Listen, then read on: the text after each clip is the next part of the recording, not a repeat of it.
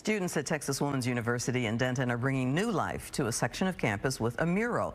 They're bringing art lessons alive in the process as well. Fox 4's Lori Brown is in Denton live with the story. Hey, Lori.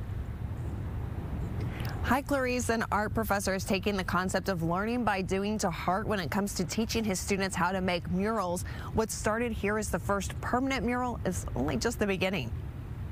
We have the owl, which represents our mascot. We have flowers, which represent different values. Brooke Delgado is part of the team that designed this mural being painted near Texas Woman's University's admissions building, a major thoroughfare for campus. You just can't fathom how big and it'll be in the space. Delgado says this stained glass at the school's little chapel in the woods helped inspire the mural because it was also created by students in the 1940s.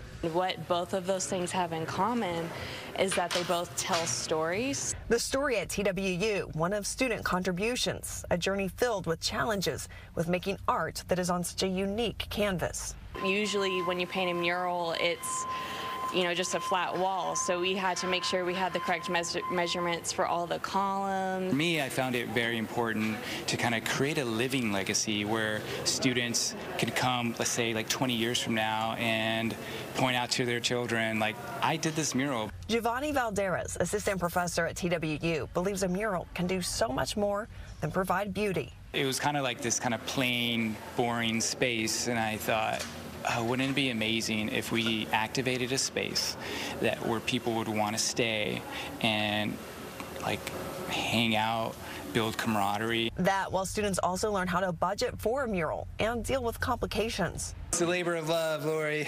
So, it's a challenge because, this wall is heavy stucco. The stucco is such a challenge because it typically just soaks up the paint. Wow, it's a pop of color, yeah, it gets your attention, that's for sure.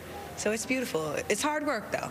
Sunflower Jasper is a disabled veteran working on her degree in art. I just told Jill, I said, I'll pay for this tomorrow. Jasper wants to use her degree to be able to teach classes for veterans. It gives me a reason to keep on going and to try to be of any great influence I can to the young folks. I enjoy that as well.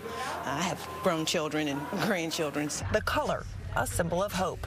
We want people to be able to sit in this space if they want in between classes and just let their mood be changed by all the bright colors and imagery. The mural is set to be complete in less than 2 weeks. Valderas plans to continue adding murals to campus with his future classes. Clarice.